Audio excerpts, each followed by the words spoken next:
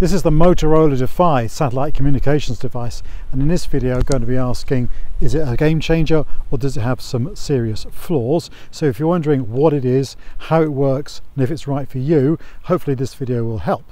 So let's get started. So let's imagine you're in the hills somewhere, you have a nasty slip or fall, you hear a horrible cracking sound from your leg, excruciating pain, you need help from the emergency services, only to find there's no phone signal and you've got no way of contacting anyone. That's where a device like this comes in. So satellite communications enable you to keep in touch, ask for help, even when there's no mobile phone signal. Instead of using a mobile phone network, they use satellite communications instead, and that hopefully means that you can have communication and contact wherever you are in the country, even if there's no mobile phone signal coverage. Likewise, it means that anyone at home and your loved ones can contact you with any emergencies or urgent communications. It might be something not very important, like your partner's leaving you. It might be really important, like, and they've decided to put all your tents on eBay. If you're out and about, just for the sake of the emergency services, your own skin, it's a really good idea to have a satellite communicator with you. And who knows, you may come across somebody else who needs urgent help, and using one of these could save their life too. Now, I'm usually camping out and about on my own. Sometimes I'll be taking my young son with me as well. So it's really important that I can keep in touch. Up to now, I've been using this Spot 3 communications device, and it has worked well, but it does have some limitations. The main one is that it only communicates one way. It only transmits, it doesn't receive, and it can only send or preset messages. It's very limited in its communications functions. You can send a check-in, an SOS, or one preset customized messages.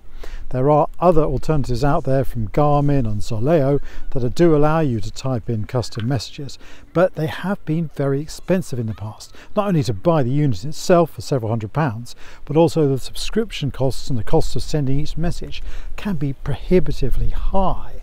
And that's where the Motorola Defy unit comes in. Not only is it small and compact and allow two-way communications, but it's also remarkably cheap. So this Defy unit is new on the market.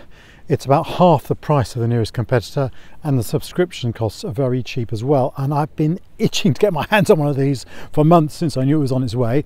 Finally got hold of this a few weeks ago, and I've been using it and testing it out ever since. So now I think I'm in a pretty good position to comment on its functionality. I bought it with my own money.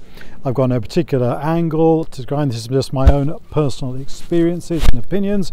I'm not a particularly technical expert, but I do enjoy a lot of hill walking, so I have given it a thorough going over in the field myself. It's also worth pointing out that it is very new to market, and it appears there's a lot of changes and enhancements coming downstream. So it may be that things develop over the next few months, so it's well worth subscribing to my channel in case I can publish some updates as things improve. So let's just have an initial look at this unit, shall we? It's about the size of, I don't know, half the size of a pack of playing cards. It's very small and compact.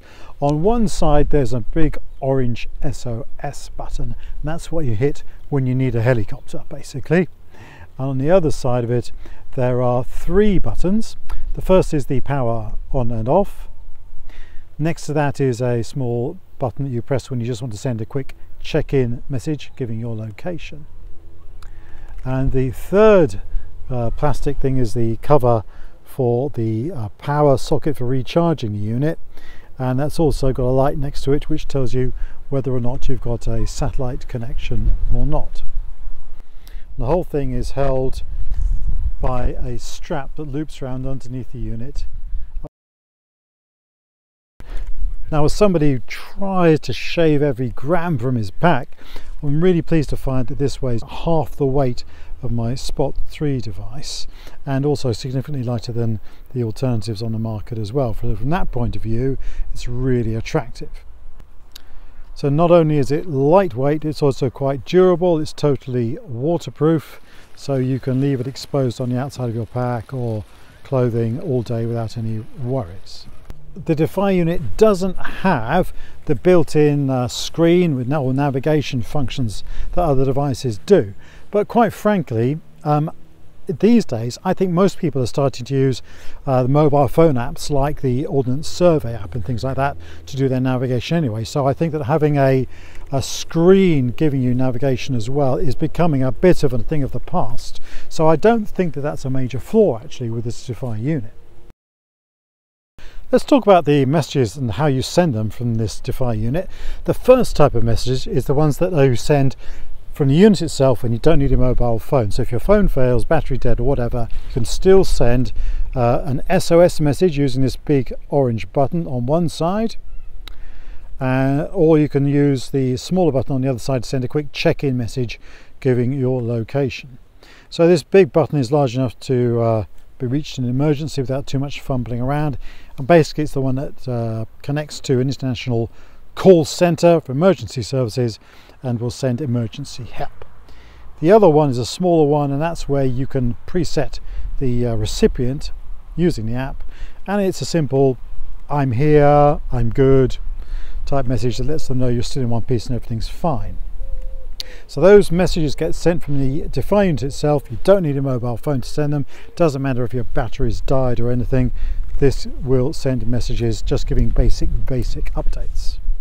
The other types of messages are the ones that you use via your mobile phone with a Bluetooth connection to this unit, and they are composed on an app on the phone called Bullitt. Okay, so on that app you compose the messages just as you would do any other messaging service like WhatsApp or Messenger or whatever. In a very similar way, you compose the message to your recipient and send it, and that sends a message via Bluetooth to the unit, which in turn sends it up via satellite. Now, just like some other messaging services, there is a limit on the number of characters you can send, and at the moment that's 140 characters. Now, is that enough? Personally, I think it is, because basically you're sending a quick message to somebody saying "I'm okay," or "please send some more log," or "I've run out," or "I've lost my car keys," whatever it may be. 140 characters I've found is absolutely plenty. If the phone has got a mobile phone signal or even Wi-Fi, then the app will use that to send the message over the normal mobile phone network. If there's no mobile phone signal or connection, then the app will use the satellite network to send the message. And this is where the first problem comes in. If the phone signal's a bit weak and a bit flaky, it's coming and going, then the app can get a bit confused to know whether it should be trying to use mobile phone signal to send a message or whether to use a satellite connection, and that has apparently caused a bit of a problem in some cases. So my first strong recommendation would be to switch your phone to flight mode if there's any uncertainty in your mind. So switch it to flight mode, then the phone won't have a choice but to use the satellite network. So if in doubt, have your phone in flight mode, so you must use a satellite. And to be honest with you, I have my phone in flight mode all the time when I'm out and about walking anyway, simply because it's the best way of preserving the battery life on the phone. Now, how do you know which way the message was sent, via mobile network or by satellite? Well, there's a little orange corner of the message on the app telling you if there's an orange corner on it, it was sent by satellite. No orange little corner means it was sent by the mobile phone. And it's worth mentioning as well that the messaging facility, if you're going to be sending custom messages, does still need your phone. So if your phone battery dies or if there's a problem, you're going to lose that ability. So as always, you'll be needing to look after your battery life in your phone. Remember, they don't like the cold, so I always keep my phone warm inside a trouser pocket or something like that when I'm walking in winter conditions. So you do still need to have a phone working if you want to send custom messages. Now, when the recipient of the message gets the message, if they don't have the Bullitt app, then they will get a simple text message asking them to download the Bullitt app so that they can read the message, which is a bit of a faff. If they've got the Bullitt app already, it will appear on the Bullitt app on their phone. And here comes one of the main problems. Most messaging services come up with a red dot or something like that when there's a new message waiting for you. What I've found with my wife is that doesn't happen with the recipient's phone. The only time the red dot appears next to the Bullitt app icon on the phone is after you've already opened the app to check for messages, which is a kind of a bit the wrong way around. So what we've ended up doing is my wife's checking the Bullitt app every 20 minutes, throughout the day to see if a message has come through, which seems to me a bit the wrong way around personally. Now hopefully that's just a glitch and it will be corrected later on, but for the moment it's been a little bit annoying. Now once you've sent the message, how do you know whether it's been sent or received? Well, it's similar to other messaging apps. Once it's been sent, one grey tick appears next to the message in the app. 2 grey ticks means that it's been received and transmitted to the recipient, and those 2 ticks turn blue once the recipient has actually read the message. Right, so now let's talk a little bit about satellites. We'll try not to get too technical, shouldn't be a problem. So Garmin, Zoleo, etc., they communicate via low Earth orbit satellites, which are traveling across the sky at any one time. So when you go to send a message, the unit has to go and find the relevant satellite that's overhead at that moment and send the message via that. Now they, I think, are in orbit of something like 500 miles above the Earth's surface. The Defy uses Inmarsat satellite that's in a stationary, it's going to the orbit. You can't have a stationary orbit. It's stationary in the sky in a fixed position above the Earth.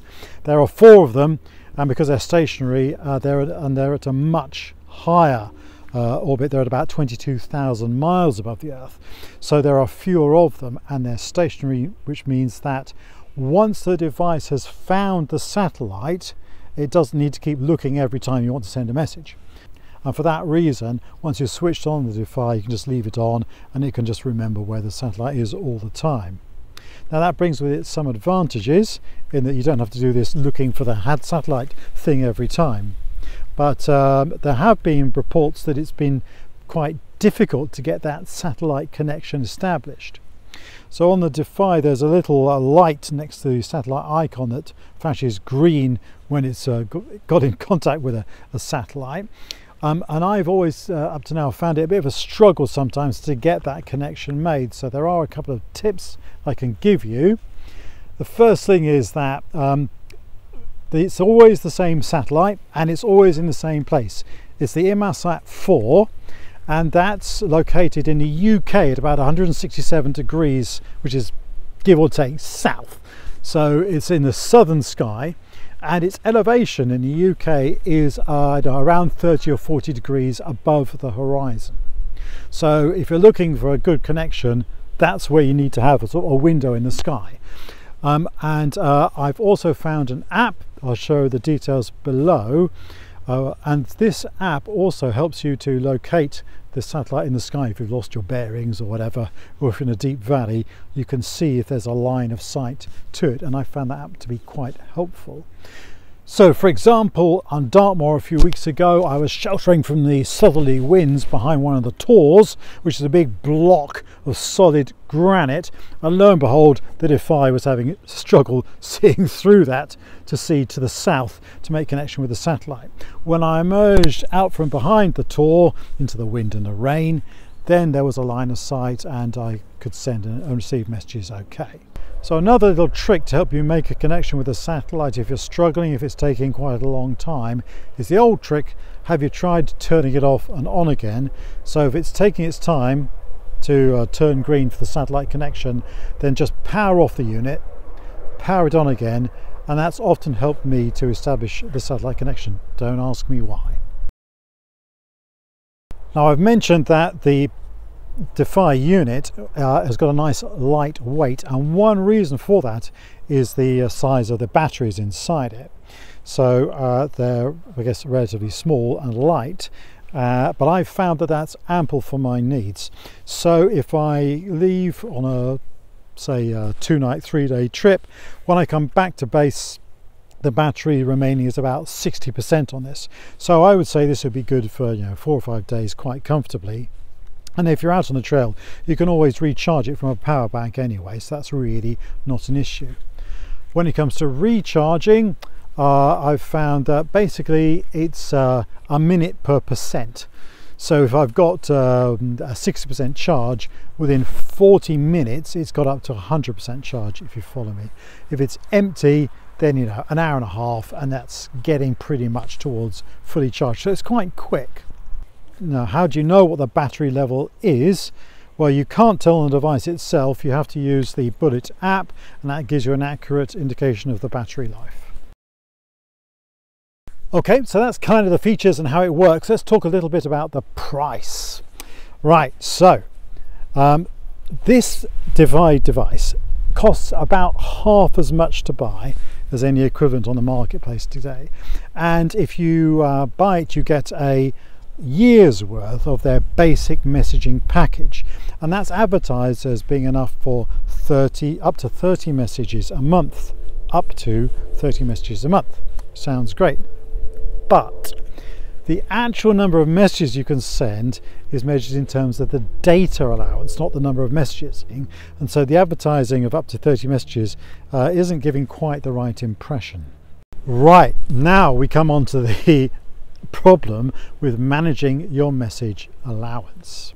You can only track what you're using on the app. So you can see how much of your data allowance you've used so far, but that's it. You cannot top up your data bundle with a bolt-on when you're using it in the field. You can only upgrade to a more expensive or annual plan. And I think that's a major issue, and frankly I think it's really quite strange that it's come to market without that facility. So if you're out and about and you're starting to use up a lot of your data, you've got no way of buying a bolt-on at the moment as I speak. Now, I have been checking into this, and I have asked Bullitt the question about when is this going to happen. As of yet, although they say the bolt-on facility is coming, there's no word as to actually when that's going to happen. Second problem is that there's no way of knowing what happens to a message, the first message you send over and above your data allowance. So what happens to message number 31? Does it get rejected? Does it get transmitted? What happens? Other people have asked this question, and there have been responses that say, okay, well, they would just take it out of the following month's data bundle. But I'd rather not have to sort of rely on that, if you don't mind. So I really would like to know. Now, I've asked this question to both the UK importer and to Bullitt themselves through the website, and I haven't had an answer yet, and I think that's a little bit disconcerting, and I think they should resolve that straight away. Hopefully it will be addressed soon, and we'll get an update before too long. And whilst we're talking about weaknesses in the device, the other glaring omission from the app is any kind of tracking device for your route, if you like, a breadcrumb trail of where you've been. So if this is doing a regular connection to a satellite, it's quite surprising to me that you don't have the option to do a 5-minute, 10-minute or whatever point or marker on your route to track where you've been. Now, I know that a lot of the route finding apps, the mapping apps, do have that already built in. OS Maps has it, Strava has it, etc. But it really wouldn't take much to include that onto the Bullitt app, and I'm surprised it isn't already there. Okay, so after all that, what's the verdict on the Motorola Defy? Is it a game changer? Well, quite frankly, yes, I think it is, because for the first time it's made satellite communications, two-way communications, much more affordable. Once you've bought the unit, the subscription's as little as £5 a month, and that's just the price of a fancy coffee, isn't it? After all, let's face it. This could save your life, and it could help save the life of other people too. So certainly I'm kicking this, and I recommend other people have it as well when they're heading out into the wilds. I think it's a really important and useful two-way communications device. But it has got its issues at the moment, and I'm hoping that a lot of those are simply because it's quite new to market. As for the downsides, well, getting your head around the Bullitt app, learning how to use it, I haven't found very intuitive, and there are some weird things going on with the message confirmations and the red dot to show there's a new message, things like that. I hope these are just teething problems, but it seems to me that perhaps the app hasn't had as much beta testing as it could have, and that's a worry. So probably a good idea to subscribe to the channel, because as things evolve and develop, I'll be posting updates as and when I can. Other weak points about it, well, people said that some of these buttons are a bit flimsy. I don't have a problem with that at all. Likewise, people are worried about the big orange SOS button being easy to press. I haven't found that an issue. But what I do have a problem with is the way that this strap works. Yes, it's easy to clip onto your pack or a shoulder strap, but it bounces around and bangs and knocks and is really annoying. So without further ado, once I've finished making this video, I'm going to be taking this strap off and rigging up something myself, using some Dyneema or some cord of some kind, or perhaps a couple of carabiners, just to fix it permanently so it sits on the rucksack strap, shoulder strap, so it doesn't knock around at all, but it's still quite easy to reach, and hopefully it's got a good line of sight to the satellite as well. And lastly, just worth mentioning, it doesn't yet have global coverage. Currently this is good for all of Europe and North America and up to 70 miles off the coast, so it's pretty good for yachtsmen as well, amateur yachtsmen or whatever. But if you're heading out into the wilds of Nepal for a few weeks, this probably isn't the right system for you to take with you. So yes, I do think this is a game changer, because two-way messaging is very, very useful, and it's made it much more affordable than it ever has been before. What about you? Have you got one of these? Have you started to use it yet? Have you experienced the same issues that I have? Have you got any comments of your own? If you have, then please let me know in the comments below. I'll be really interested to hear what you've got to say. Now, we know this is a brand new product, it's evolving all the time. I'll be tracking things closely and hopefully publishing updates on this video, so please subscribe if you're interested in receiving those. In the meantime, if you found this video useful, helpful, then please give me a subscribe and a thumbs up. I'd really appreciate it.